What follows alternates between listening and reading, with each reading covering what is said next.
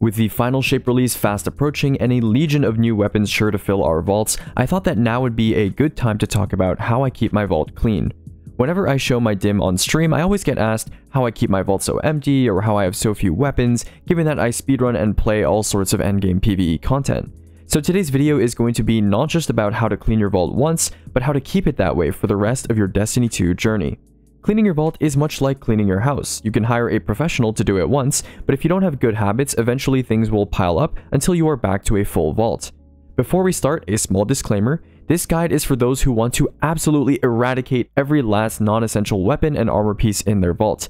If you've done half the steps in this video and your vault is looking a lot trimmer, then you don't necessarily have to continue to dismantle. My standards for what I keep in my vault are very strict, the strictest of anyone I've met by far, so you don't necessarily have to follow exactly what I do to keep a clean vault. Let's get started with weapons. Right off the bat, we should make sure that no stone goes unturned, so we'll start by emptying our characters and postmaster.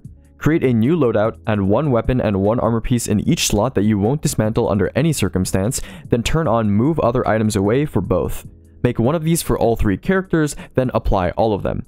If your vault is full and Dim is unable to fully empty all of your characters, that's fine. You can either move additional weapons into your keep loadout, or you can deal with the excess weapons later. Now, let's open our vault. Generally, when I help people clean their vaults, I start with sunset weapons. We are at a time where practically zero sunset weapons are relevant in the PvE sandbox, with the exception of Mountaintop in speedrunning. While there's certainly sentimental value in keeping a cherished unobtainable sunset roll, I'm just here to tell you that by keeping sunset weapons, you are acknowledging that they are for just that, sentimental value and nothing more.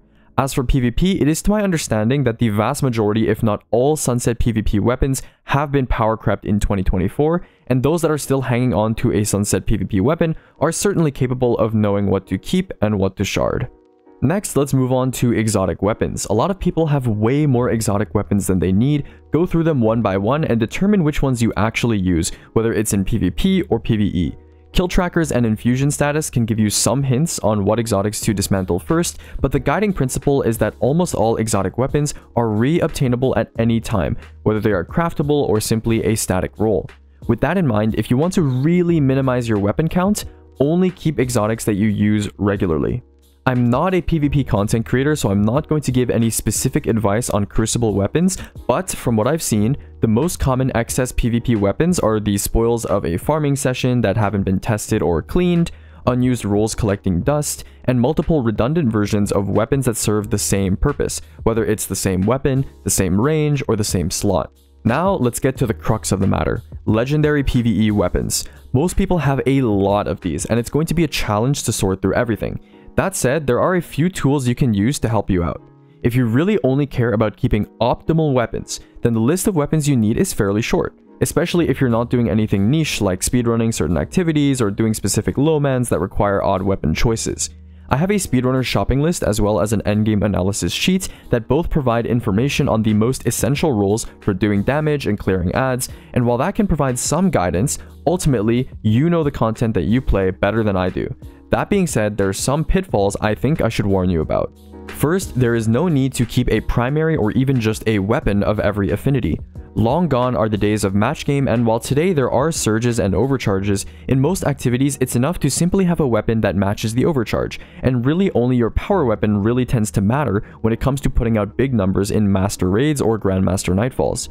For this reason, I have a rocket and a machine gun of each element, but besides that, it's up in the air. As you've seen, I have almost no primaries given that double special is still usable in the content I play with the loadouts I use, and my remaining special and power weapons are selected for potency reasons, not for affinity reasons.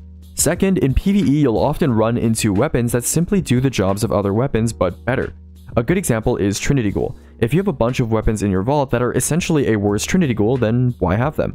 If you have a bunch of energy SMGs but you always end up using your Callus mini tool, then why bother? Treasure your strongest options, but outside of subjective preference, there's no reason to keep an inferior version of another weapon.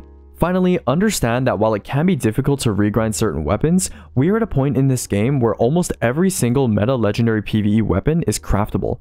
If you play the game enough and keep up on patterns, even if you accidentally dismantle something you might want in the future, you will always be 95% of the way to being a crafting session away from having optimal weapons.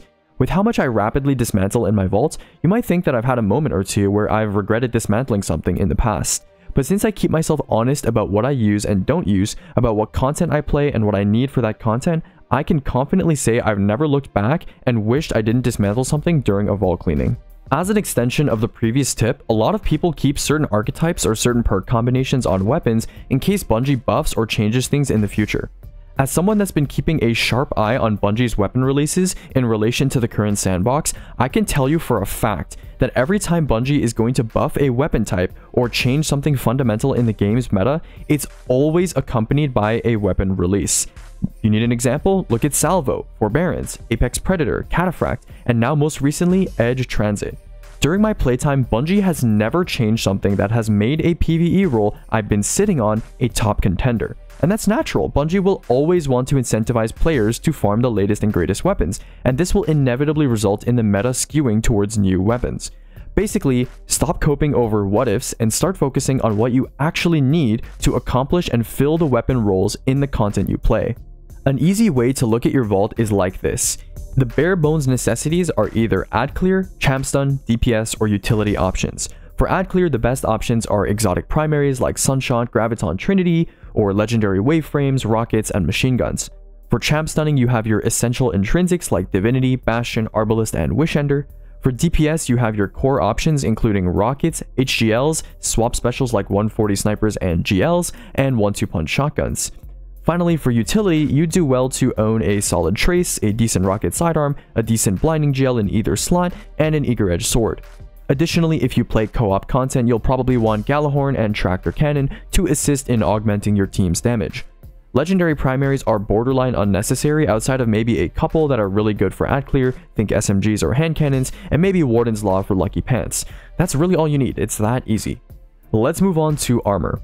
Armor is pretty easy compared to weapons since it's all numbers and not subjective perks, with the only small quirks being exotics, artifice armor, and activity mod slots.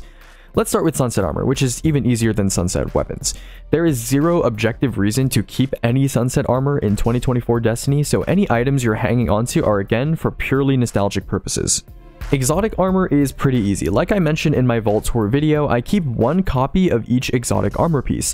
Unlike legendary weapons, exotic armor has been getting updated and revamped frequently as of late, and we've seen exotics that were previously neglected, like Apotheos's Veil, step out of the shadows and at least partially into the meta.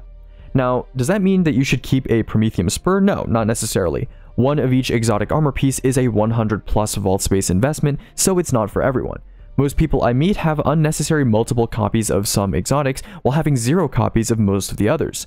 As such, my advice is fairly simple for exotic armor. Sift through your dupes and find out which roles actually have the best stat distributions. For PvE, this usually means a big resilience spike and 1 or 2 spikes in the other desired stats. For PvP, recovery is more of a priority, but different people run different stat distributions, so I'll let you handle that. At most, you should keep 2 copies of any armor exotic outside of unique circumstances like blessing copies or movement-focused armor. Before we get to the heart of the matter, let's talk about some examples of special armor. If you're a speedrunner, you might want to keep some masks or Dreamers items, but for most people, the only special armor worth keeping is going to be armor from certain raids. Specifically, I would say Garden Armor is really worth keeping, since it's essentially a free 40 to 50% flat damage boost on Sanctified Mind. If you'd like, Vow and Root Armor also have significant impact on damage, but it's not as extreme since Vow Armor requires you to specialize in grenade damage, and Root Armor is a lower bonus. If you raid a lot, you may as well look to keep your best copy of each armor piece in every slot, since you'll naturally pick up some decent armor over time. Finally, we get to what I'll call Core Armor. This is the armor you default to when doing any activity, whether it's strikes, gambit, raids, or even a day 1 race. While a lot of people will grind out a ton of armor with decent stat totals and then use D2 Armor Picker to identify pieces worth keeping, this tends to result in a huge amount of pileup in your vault from a bunch of armor pieces that are only slightly different from one another. Gone are the days of elemental affinity on armor. You really only need a few core sets of really strong armor. I'm talking 66 plus stat total with 0 wasted, good spikes, and ideally artifice slots available. On my Warlock, for example, I'll have a set of Resilience and Discipline spiked armor, and in almost all of my builds with any and all exotics, I'll use these pieces over and over again, using Artifice mods and regular armor mods to account for my exotic stats. While D2 Armor Picker can help you microcorrect for variation in your exotic armor stat distribution to squeeze out triple 100s, any competent endgame player will tell you that double 100s is all you need at any level of content. In fact, running something like a 10-8-8 split is totally fine. The only stat that really linearly benefits you in endgame PvE at tier 10 is resilience. I see newer players make fragment sacrifices to achieve triple or even quad 100s all the time, when in reality, having quad 100s is almost unnoticeable in live gameplay. 100 mobility is only really useful in speedruns, 100 recovery is unnecessary in a sandbox where we have incredibly expansive access to induced healing options, 100 intellect is a waste when active super generation mods provide much more gains, and 100 strength is generally low impact given that most melee builds have some way of generating their own melee energy. Think He Rises, Combination Blow, Into the Fray, or just generally Gambler's Dodge. On the other hand, resilience constantly affects every single instance of damage you take, and the difference between tiers 5 and 6 is the same as the gap between tiers 9 and 10. And since stats are bisected into the top 3 and bottom 3 in the armor display, naturally discipline ends up being the stat to take in the bottom half. And so, yes, good armor is important, but not because you need to min-max useless stats, but because a lot of the time, good fragments come at a cost, and you'll need to get 3 extra tiers worth of, say, resilience and discipline on Solar, thanks to Empyrean, Benevolence, and Torches.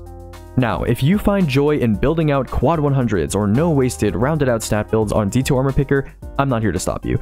But just like I did during the weapons section, I'm simply here to remind you that doing so is for your own subjective pleasure and not for some real objective gain in endgame PvE. For some people, keeping a ton of armor in order to achieve stat perfection with every exotic armor piece is a goal of theirs. I am not one of those people.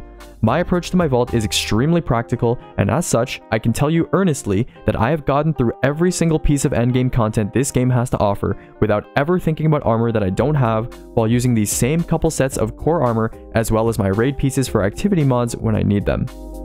Now for the big question. Let's say you've cut your vault down to 500, 450, 400 spaces. The biggest problem most people have with vault space and item management in general is not the cleaning process itself, if I'm being honest. Most people just need a push in the right direction, and are mostly capable of cleaning out their vault at least to a decent extent, even without specialized knowledge. The problem most people actually have is vault maintenance. Now that your vault is squeaky clean, how do you keep it that way?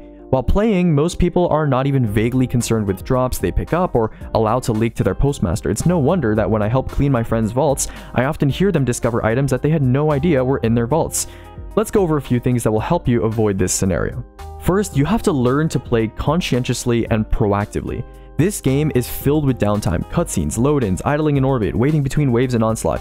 What this means is that whenever you pick up a new piece of armor or a new weapon, at least try to assess it before allowing it to leak into your vault. This takes practice, but over time it will become second nature. Second, keep a running inventory of what you have in your vault. Note that this doesn't entail memorizing all 400 items you have in your vault. It just means that you should be generally aware of what sort of weapons you have that fill each fundamental role. For example, what ad clear weapons do I have or use often? Is the item I picked up better than what I know I have? No? Toss it and move on. Yes? Okay, tab out to dim, drag your current option over, compare, and take your pick. The more you do this, the more you'll know that 90% of what falls into your lap is dismantle on site if you've been playing the game for a while.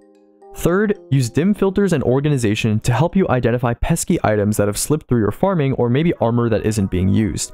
For example, you can search is:new to look for items that you've recently picked up, and the item feed on the right side of the application can also tell you if there's some junk that's made it past your careful gaze. Dim's triage feature also helps you identify whether or not you actually use weapons or armor by telling you if a specific item is in any loadouts. For example, if you have an armor piece that looks pretty decent, but you don't actually use it in any loadouts and you don't have any need for it, then that's one more deciding factor that you can use to help you eliminate it. Fourth, if you're the type to keep infusion fodder on hand, although these days I would argue that is entirely unnecessary, Dim also has power filtering. You can sort your vault by power, or you can filter using is:max power to search for weapons that are in need of infusion, for example. Dim has an insane amount of filtering capability, so whenever you have some time, I would advise clicking the filters help bar in the search dropdown. Some of my favorites include weapon type, dupes, drop source, loadout status, and base stat filtering, just to name a few.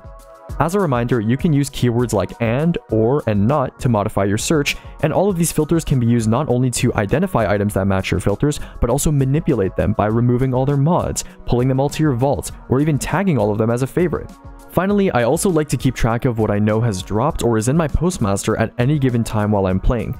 For example, if my King's Fall team is practicing totems during King's Fall week, I know my postmaster is gradually filling up over time. So every once in a while, when I know Dim is going to refresh its Destiny data, I click the Collect Postmaster button and just delete everything as it trickles into my character.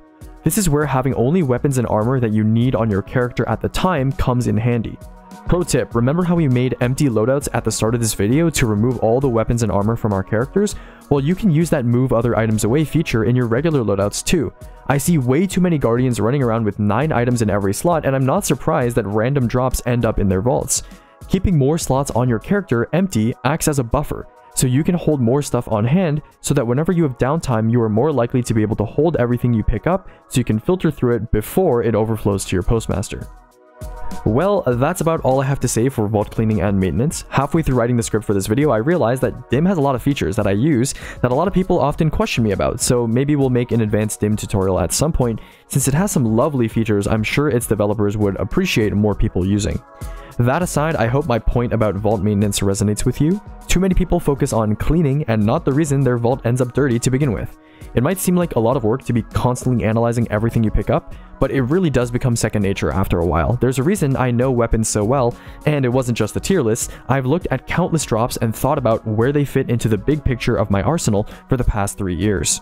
As for what's coming next, I believe I have an exotic build series to make, and I think Legend Onslaught is actually a better place than GMs to test builds.